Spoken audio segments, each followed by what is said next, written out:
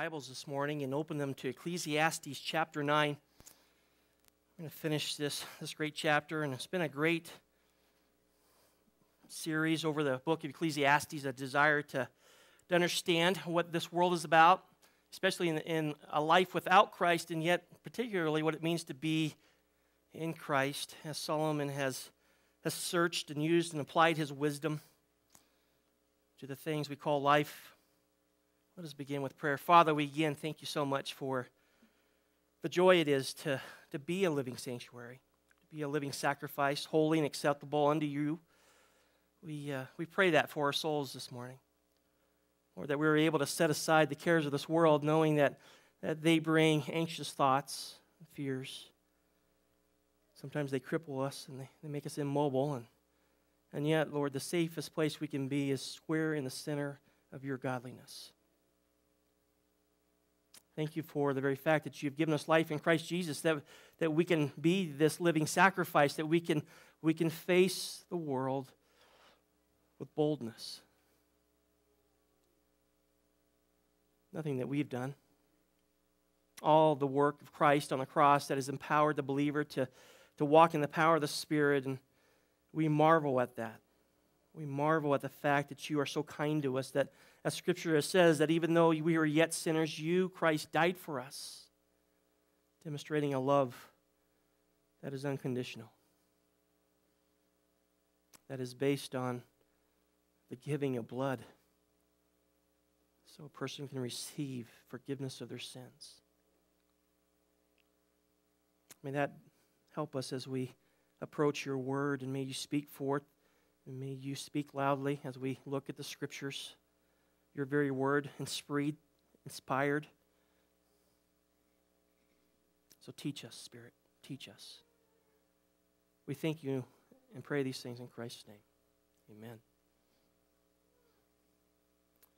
It's been a couple weeks since we've been in the book of Ecclesiastes. Just want to remind you a little bit about the last time we were together in this book. We were looking at the wisdom of Solomon, of course, inspired by God, and he pretty much said, enjoy life. Enjoy the goodness that God and kindness that he's given you, that you can embrace life in the way that God sees it. And the reason he gave us such exhortation, as we looked at it a couple weeks ago, was because life is uncertain. It has its turns and its twists, and it's unexpected at times. Life is uncertain. Not that life fools God. Understand, it fools us, but it doesn't fool a sovereign God. Or anything happens outside his omniscience or sovereignty. And so in light of his characteristics, we live this life, and at times does surprise us, but like I said, it never surprises an omniscient, sovereign God. But from a human perspective, life seems to come at us with uncertainty, no stability. We never know what will happen next. Disaster can strike at any time, including the moment when we least expect it.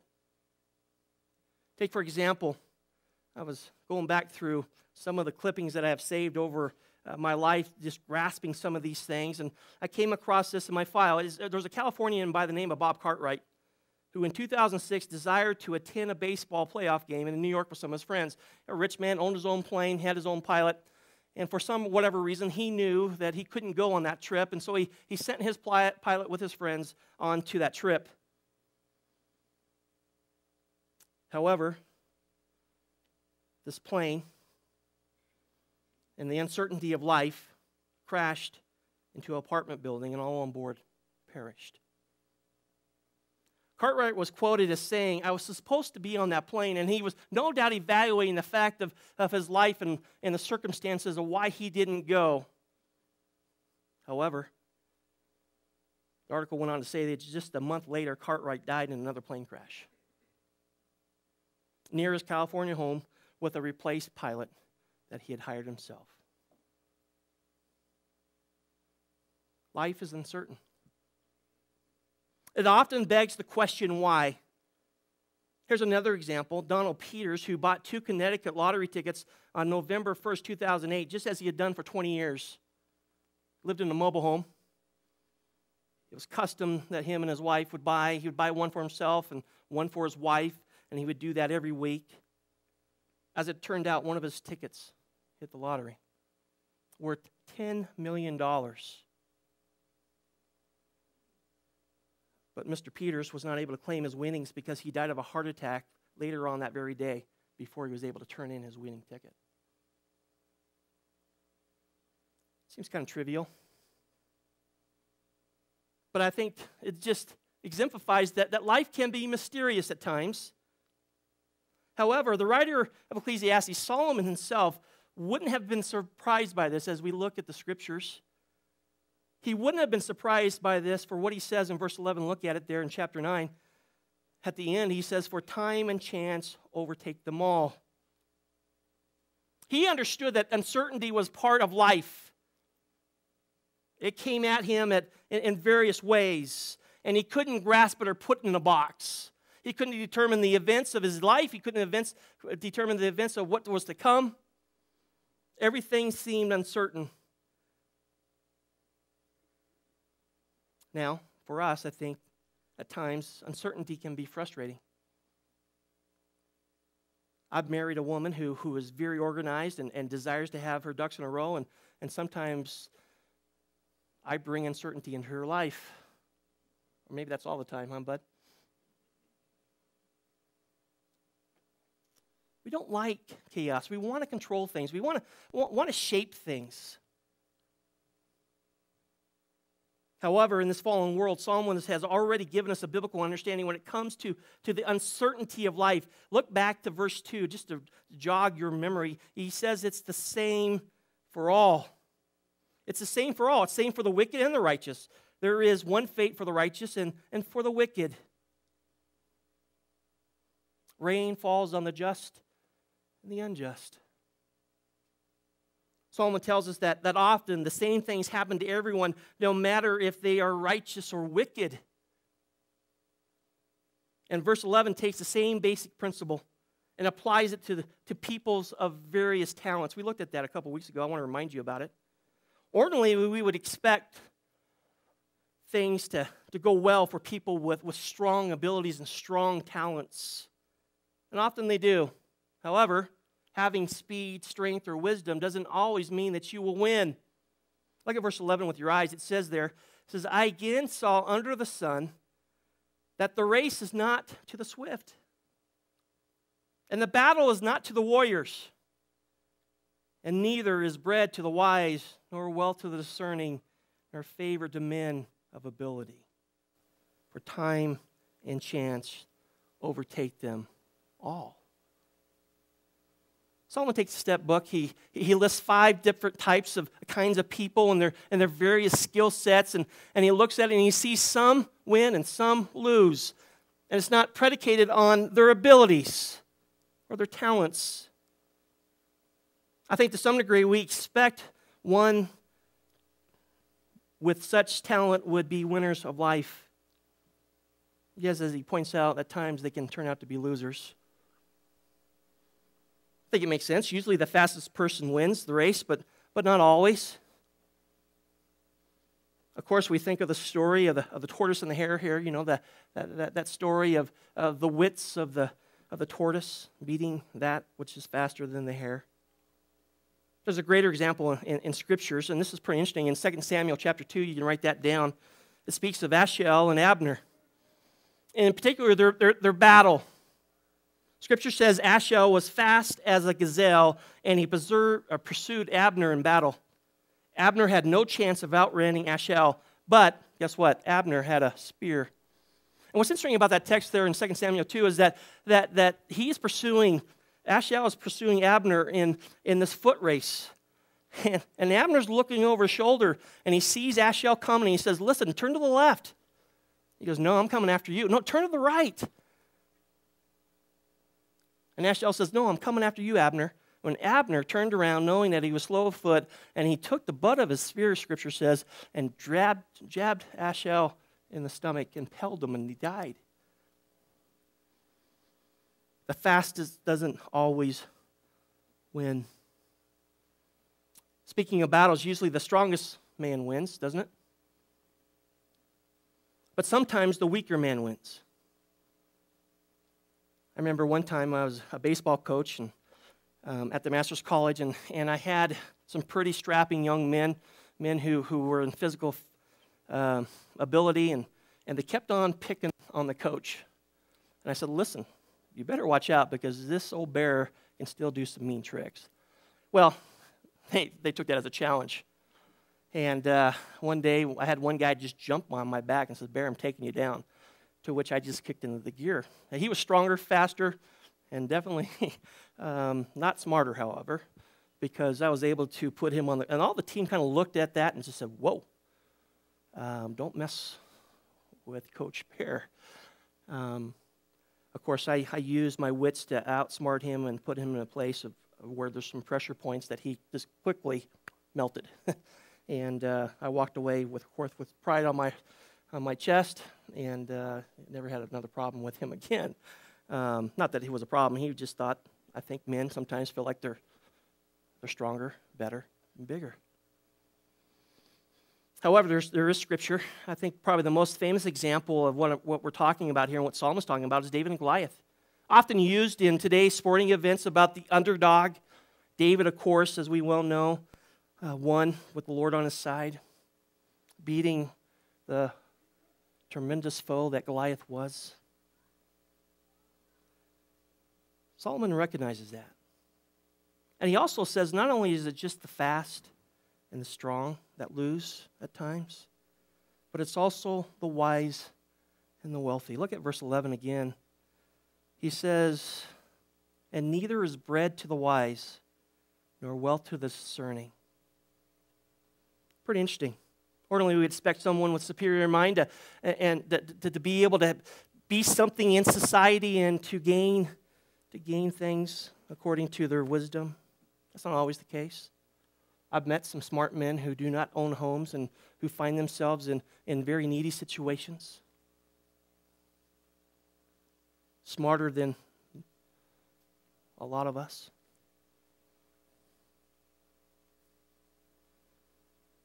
How about the stock market? Think about that. In the day and age where man feels like he has a feeling of what to do when it comes to investing, and yet just in a moment's notice, all of that can come crashing down. Well, Solomon is wise here. He's true. It's true. Wise do not always have bread. Intelligent does not always guarantee a good income. Having a lot of knowledge will not necessarily do you any favors, is his point. Let me just say it this way. In short, human ability has no guarantee to and for success. I think that's what Solomon observed. He looked at life and he realized that you can do everything you can to equip yourself with your human ability, but in the end, it too can fail. Disaster can overtake any one of us at any time. And Solomon says, time and chance happen to us all. It comes upon us unexpectedly. Now, like I said before, Solomon's phrase here doesn't deny the sovereignty of God. It's not that Solomon is saying that we are useless and helpless and thus might as well just curl up and die. He's just noting the fact that these things fall upon us and we don't even sign up for them sometimes. Doesn't deny the sovereignty of God. He's just pointing to the very fact from our perspective, things happen like this. For Scriptures has told us the mind of God. And we know with certainty that even when uncertainty comes, that God is not uncertain in his ways. We know that God works all things according to the counsel of his will, right? In Ephesians 1:11. Let me read it to you. Speaking about our Lord, the Scripture says this, also we have obtained an inheritance, having been predestined according to his purpose, who works all things after the counsel of his will, to the end that we who were the first to hope in the glory would be to the praise of his glory. That gives us peace. Even though life might be uncertain, we have the certainty of a sovereign God who holds all things in his hands, and according to Romans 8, that he desires to do good for those who trust and believe in him. Everything is under his wise providence and his sovereign control. As a Christian, we understand from the biblical understanding of God, nothing happens arbitrarily, right? Everything is subject to God's authority. And that brings us peace, and we'll hit on that in a little bit later. However, from our perspective, there seems to be uncertainty at times, and we don't necessarily know what God is doing. At times, it's not revealed to us. No matter how strong we are or how smart we are, many bad things happen to us in life, and there's no way for us to predict what will happen. Solomon's already told us, that there is a time for everything under the sun. Here he tells us that we do not, however, know when and what that time will be. Look at verse 12 with me. He goes, moreover, man does not know his time. Like fish caught in a treacherous net and birds trapped in a snare, so the sons of men are ensnared at an evil time when it suddenly falls on them. Practical examples of creation, right? The fish. They see a lure, they see bait.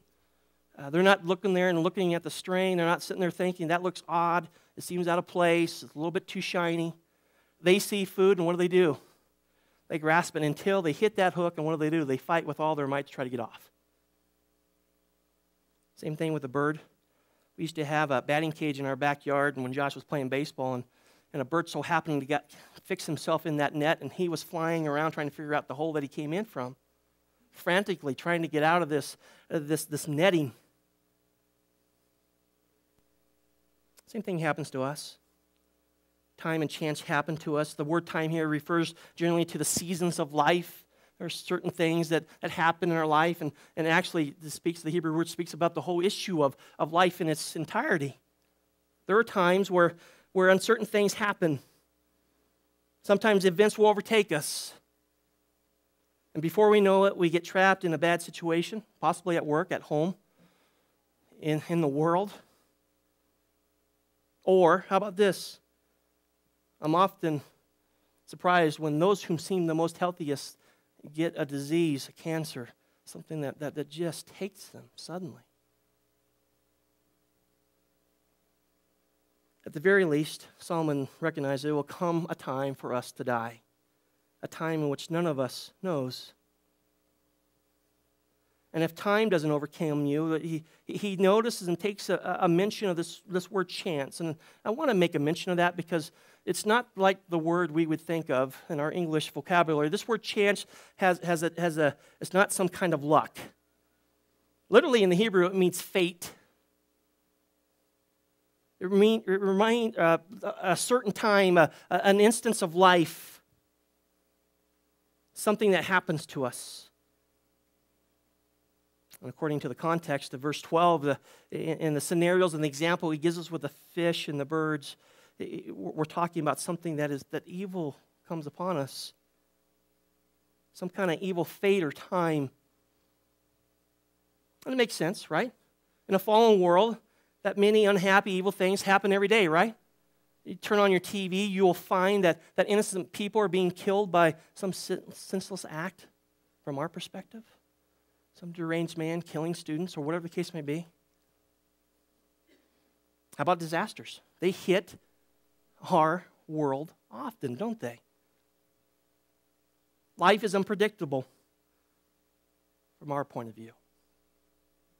It has its misfortune. I think what's interesting about this is as we read these two verses, I want you to see something. Can you see what God is telling us through these two verses? Hopefully you can. In essence, he's saying this. In God's mercy, he tells us to expect the unexpected. Things shouldn't come at us with a surprise. If life is uncertain, we need to embrace that. And he's revealed that through Solomon. He's revealed that through us in life. When hardships comes, even when it comes very suddenly, we should not be surprised at them because that's commonplace in this fallen world. Nor when life is good should we think that our own natural abilities would spare us from having hard times. Just because things are going good doesn't mean that you're immune from what's going to happen next.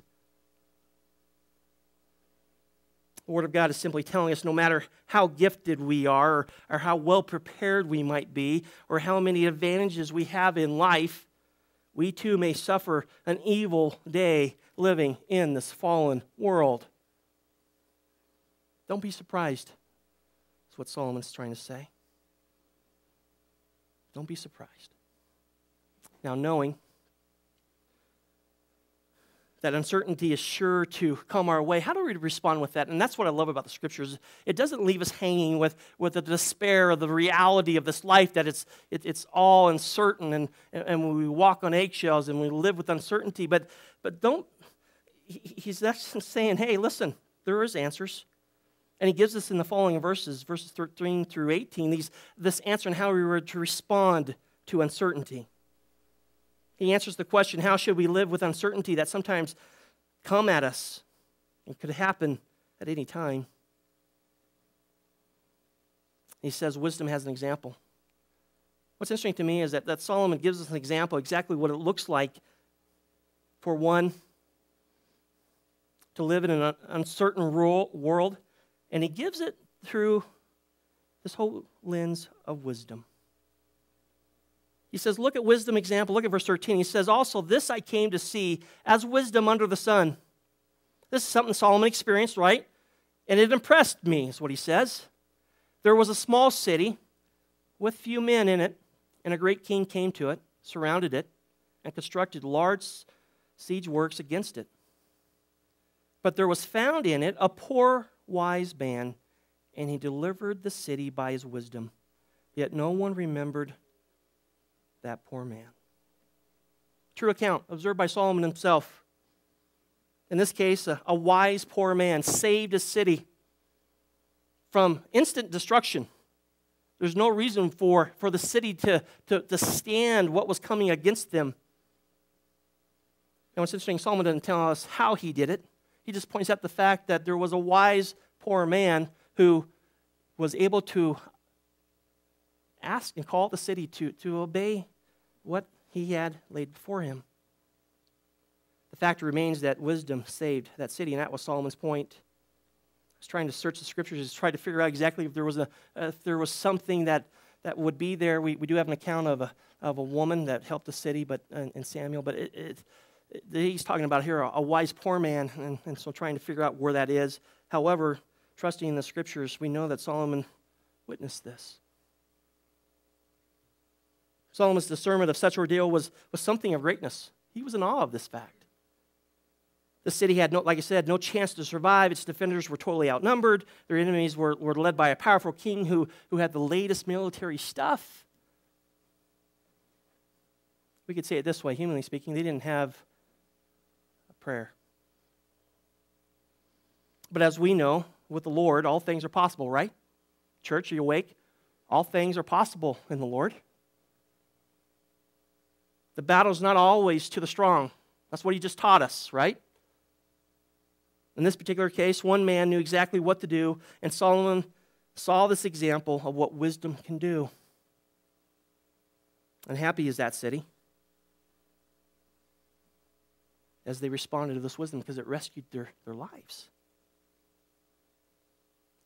What's interesting about this, you would think that this guy would now be crowned a hero. You would think that this guy would have his statues. But look at the end of verse 15. What does it say there? Yet no one remembered that poor man. Despite the good deed that he had done, no one remembered him. People went on living their lives without remembrance of the one who was used by the Lord to impart wisdom to save a city. We understand that, don't we? People are fickle. People go about, and the tragedy that was upon them is now soon forgotten because now they got their normal way of life. I think it's kind of interesting that he would point that out. But here's Solomon's point. Even if you're not remembered for the wisdom that the Lord gives you, it still has advantages. And that was his point. Look at what wisdom can bring you from the Lord himself to be able to ascertain a situation, to live righteously, and even protect. That's the kind of wisdom I pray as a dad. Hopefully you pray for that as well. Decisions that you make within your families are protected by the wisdom of God and the truth and word of God so you can lead your families?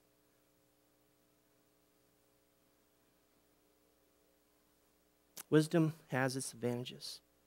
Sure, some people will forget you, and it won't make you famous, but nonetheless, it is a valuable resource. This is Solomon's point. And he proves that value in what he says in the following verses, in verses 16 through 18. He says there in verse 16, he says, "So I said, wisdom is better than strength." As he looked at that situation, he understood that wisdom was far outgained the strength and the might of that king. But the wisdom of the poor man is despised, and his words are not heeded. Fortunately, the poor man who saved the city was able to get the people to listen to what he had to say, but it doesn't always work out that way, does it? Sometimes you are a voice in the wilderness crying out to a world that is dying and lost, and they just ignore you and go about their way and do their things. Sometimes people refuse to listen to the words of wisdom. Nevertheless, Solomon's point is that godly wisdom is better than any might, power, or strength. And throughout this chapter, we've been looking at this whole issue that wisdom is not only to be sought after, but a wise man will listen to it. And I think that's what we desire as Christians, to have our heart attuned to what the Word of God says. And then our ears perk up and our heart gains attention, and we saturate the things that when we know that the Spirit is speaking and the Word of God is addressing our souls. This is exactly what Solomon says in verses 17 and 18. Look at it with me. He says, "The words of the wise heard in quietness are better than the shouting of a ruler among fools. Wisdom is better than weapons of war, but one sinner destroys much good." Verse 17 describes a loud-mouthed leader, somebody who is flamboyant in their approach, but is full of vanity, hot air, when it speaks to life. I think the point that Solomon is pointing out is that just because someone is loud or often his voice is heard or forced upon someone doesn't mean that they are always wise. We feel like that when we come to election day, don't we, sometimes? Solomon says there's a better way to lead. A wise man does not feel the need to do a lot of shouting. In other words, and I think you can find examples of that in your life, men, women, children who love the Lord and they lead with their quietness. Their actions and what they say are profound, that it cause to drown out all the other things of life.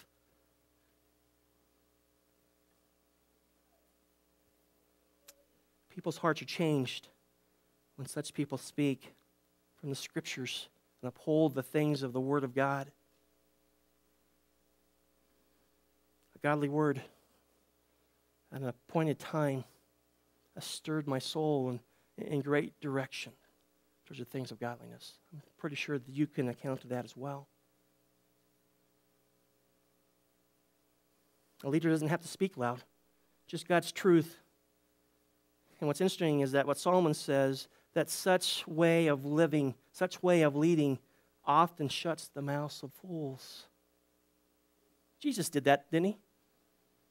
The accounts of the Gospels, when you see Jesus interact with the Pharisees or his people, his enemies, let me just say it that way, he often would shut down a conversation with a point of truth that judged their heart and put them in their place. Solomon says the words of the wise heard in quietness are better than the shouting of a ruler among fools. By saying this, wisdom is better than weapons of war, but one sinner destroys much good. It's not that Solomon's saying that there's not a time for war or anything. He's just pointing out the fact that wisdom is superior when it comes to weapons. I think we can understand that. I like what Proverbs says. Solomon himself writing this, he says this in Proverbs 15:1, "A gentle answer turns away wrath, but harsh words stir up anger." Speaking about relationships, how do you respond? Have you found that truth to be wise and acceptable? Does the calmness of your own spirit diffuse situations and bring to light what is at hand? Someone points out that, however, that one sinner can destroy much good. In other words, sin can destroy that which wisdom brings by the action of one individual. When we don't listen to the truth of Scripture, we don't follow it, we are often haunted by the sin we do. Here's a small example that kind of is a little bit away. We were up at camp, and the little Barnes boys had and girl had the little flyer thing. And I'm trying to figure out what it was. It was this little thing, a little halo thing. You pull this, and the thing went up, and it lit up, and it flied around. And I was watching these kids do it, and they were doing it pretty masterful. And I thought to myself, I can do that. And so Josh gave me the little thing, and I pulled it, and it just went boom. I'm like, you got to be kidding me. We're inside the deal, and this words of wisdom came my way from Nicole. She said, listen, if you pull that hard, it will have the tendency to fly off and break a light. So what does your pastor do? Like, yeah, right. And I pulled that thing, and sure enough, in a moment second, that thing went up, hit one of the lights, and broke, and Josh's glass was flying everywhere. And I'm like, in the words of Hunting, if you pull that thing too hard, you're going to break a light. Came to fruition. And it echoed my heart, and I was thinking to myself, she told me that's what's going to happen. Had to apologize to the camp host and said I broke a light, and had to apologize to two crying kids. Actually, they weren't crying. They were just looking at this thing, and they probably thought it was kind of cool because fireworks were going everywhere. By the way, I have a couple toys for you. Because not only did I break the light, but I broke their toy. So that will be coming to you. You know the joy of kids, though? They didn't just sit there and mourn over the fact that now their toy was altered and broken. What'd they do? They kept on playing with it. And I kind of felt bad because it never flew like it was supposed to fly. Words of wisdom. Going back to this whole issue of sin, one sinner destroys much good. Turn back in your Bibles. I think there's a great biblical account. Back to Joshua. If you guys remember Joshua and his call to take the land of Canaan, why don't you turn to Joshua chapter 7. Pretty specific orders. As Joshua was promised, of course, this land, Moses was promised this land. And we got this scenario out of Joshua chapter 7 where one sin affected them all. And of course, that was the battle at Ai. It's pretty interesting that Joshua was concerned about following exactly what the Lord had commanded them to do. And they ended up losing this battle. And the Lord came, and look at verse 11 there, Joshua chapter 7. He tells Joshua, after Joshua asks what happened here, verse 11 says, Israel has sinned, and they have also transgressed my covenant which I commanded them. And they have even taken some things under the ban, and have both stolen and deceived. Moreover, they have also put them among their own things. Therefore, the Lord said, the sons of Israel cannot stand before their enemies. They turn their backs before their enemies if they have become accursed. I will not be with you anymore unless you destroy the things under the ban from your midst. And so Joshua knew, he heard this call, and there was this whole issue that there was sin in the camp, right? And so he starts asking certain men, have you disobeyed? He went to family. Skip forward to verse 19. Then Joshua said to Achan, my son, I implore you, give glory to the Lord, to the God of Israel, and give praise to him, and tell me now what you have done. Do not hide it from me. So Achan answered Joshua and said, truly, I have sinned. He sniffed it out. He found it. Achan was the man. Everything was going right in Israel's favor as they were trying to come into this promised land. Achan admits his sin. Verse 21, when I saw among the spoil a beautiful mantle, this is Achan talking about the riches of the people that he conquered from Shinar, and 200 shekels of silver and a bar of gold, 50 shekels in weight. And then I coveted them and took them, and behold, they are concealed in the earth inside my tent with the silver underneath it. Now, you would think that would be good and plenty, right? Achan confesses his sin. Look at verse 22. The seriousness of God's pursuit of righteousness and holiness. So Verse 22, so Joshua sent messengers, and they ran to the tent. Behold, it was concealed in this tent with the silver underneath it. They took them from inside the tent and brought them to Joshua until all the sons of Israel, and they poured them out before the Lord. The whole nation saw all this. They were commanded not to take anything. Remember, God was going to be their provider, and here Achan has this stuff, and now they're before the whole nation, and all their stuff that they stole is before them. Verse 24, then Joshua and all Israel with him took Achan, the son of Zerah, the silver, the mantle, and the bar of gold, his sons, his daughters, his oxen, his donkeys, his sheep, his tent, and all that belonged to him, and they brought them up to the valley of Achor. Everything that Achan was, all printed, presented before Israel. And listen to verse 25, and Joshua said, why have you troubled us? The Lord will trouble you this day. And all Israel stoned them with stones, and they burned them with fire after they had stoned them with stones, and they raised over him a great heap of stones that stands to this day. And the Lord turned from the fierceness of his anger. Therefore, the name of the place has been called the Valley of Achor to this day. Wow. One disobedient in the camp, and God showing his anger towards their disobedience, and was a great reminder. We had that in the New Testament, in Acts chapter 5, with Ananias and Sapphira. What's interesting about that is that God doesn't do that. You know, the very fact that he has brought his son, he's brought forgiveness, he's brought someone that we can turn to and we can repent, fall on our faces, understand that the grace of Christ can forgive us of those things. But what an example. What an example. That one sinner can destroy that which can bring forth and what God calls us to be. What's the point of that? Let's be quick to seek forgiveness. Let's be quick to understand that you're dealing with a holy God and that he doesn't allow us to play with that sin. Let us run to the mercy and grace of Christ. What's interesting, Achan's sin affected his whole family, didn't it? I don't know if the scripture doesn't say if his sons and daughters were part of that. Probably were not, because they weren't ones who would go out to battle. It was definitely Achan bringing that back in, and he, no doubt, made them corroborate that, hey, we're going to hide this stuff. This is for our good. And sometimes we can do that. Men, listen up here.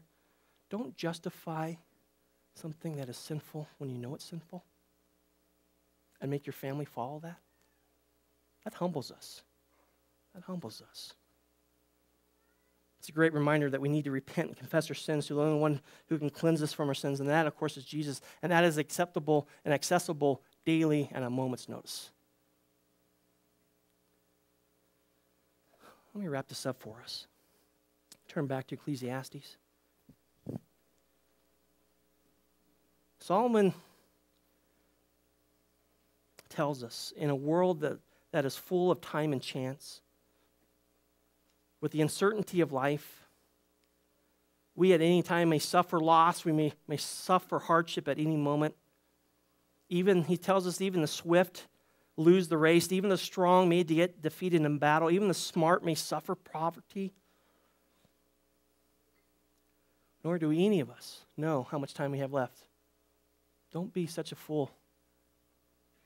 I visit the hospital on almost a weekly occurrence, and I hear the stories of the sudden turn of health.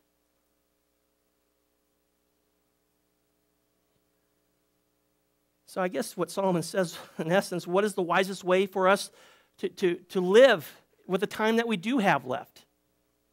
And let me say this side of the cross, we understand that the very first thing and what needs to be consuming our minds with knowing that life and its uncertainties and with the time that you do have left, no matter how old you are in this facility and if you have ears, is that we need to follow and serve the Lord.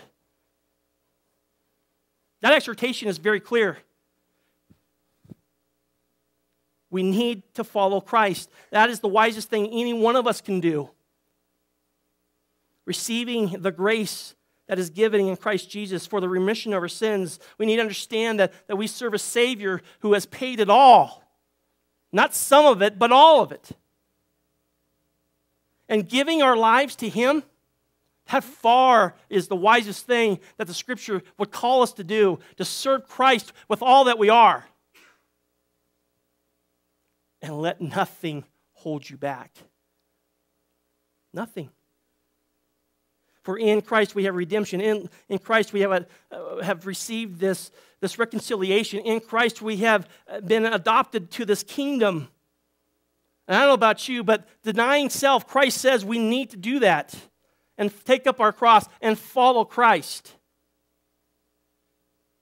He is Lord. He is Savior. And with the uncertainty of life, that is the only stability that we have. And guess what? This is what God wants you to do. This is what He wants you to do. Oh, I think about our Lord, all the fullness of God that's dwelt upon Him. And then as you read Ephesians, all the things that He's blessed you with, what more do we want to do, beloved?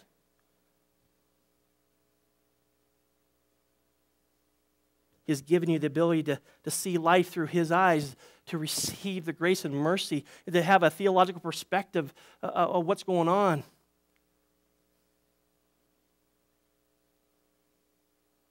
I think of it this way. Without the Lord and pursuing Him, we are hopeless. But with Christ at the center of your life, you will see clearly as He sees. Your heart will beat His pulse. He gives us the word of all wisdom, a living, inspired word that guides our paths. He gives us the Holy Spirit in which to enact those things. What more do you need, beloved? What more do you need? The Word of God, the Holy Spirit, this relationship that is vital to our souls, a Word of God that doesn't return void. It's always true, it's always right. This wisdom that God gives us brings us peace, doesn't it? A peace that the Scripture says passes all understandings, even in the midst of uncertainties of life. So, let me wrap it up by saying this. When life brings its uncertainty, we hold on to the certainty of God. Amen? When life brings us trials, we hold on to the joy and consider it pure joy as the Lord undergirds us in the midst of that trial. James chapter 1, amen?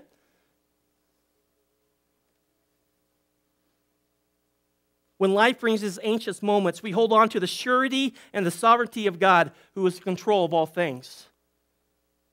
When the world tells us to run from God, God's word tells us to hold on to Him and to be faithful to the race that He's called you to. Wisdom. Showing us an example. It's giving us this value. And it's all wrapped up in who Christ is. Let me say it this way. Wisdom is wrapped up in the salvation and the life of Jesus Christ. Do you find Him sufficient? It's like the old song says, learn this as a young believer, trust and obey, for there's no other way to be happy in Jesus than to trust and obey. We're reminded of that in Joshua. We're reminded of that throughout the Scriptures. Will we put feet to that truth? Let us pray. Father, we thank You for the great reminder to not be surprised by the uncertainties of life, not to be shocked, and it overcomes us like a wave. And yet as it settles, as we grasp for air, we know with certainty that You are a God who sits on His throne, who is sovereign, who's omniscient, who is omnipresent. All the characters just scream out at us as we think about the uncertainties of this life. It gives us peace. It gives us hope. For the believer, that's what we cling to. And for the unbeliever, that's what we proclaim. We beg them and beseech them to see this Jesus who has come to save them, to give them hope, give them forgiveness of their sins, to pay the penalty of what their sin has brought. Thank you, Jesus, for your faithfulness. Thank you for your stability, and that you are the anchor of our souls. May we grasp that. May we hold on to that. May we believe that. And that exhortation, is, as much as it gives us comfort, doesn't stop there. It causes us to be all that you've called us to be. Because I'm in Christ Jesus, you have flung me into a world to be salt and light and to be one who has this message of hope. Help us. Help us to deny ourselves and take up the cross and to follow you. Do that in small ways. Do that in big ways. Do it, Spirit, in whatever ways that you are pounding on our hearts. And may the fire rage. And may we burn deep within. And may the church be alive to the things that matters most. Thank you for your grace, and thank you for your mercy. We pray these things in Christ's name. Amen.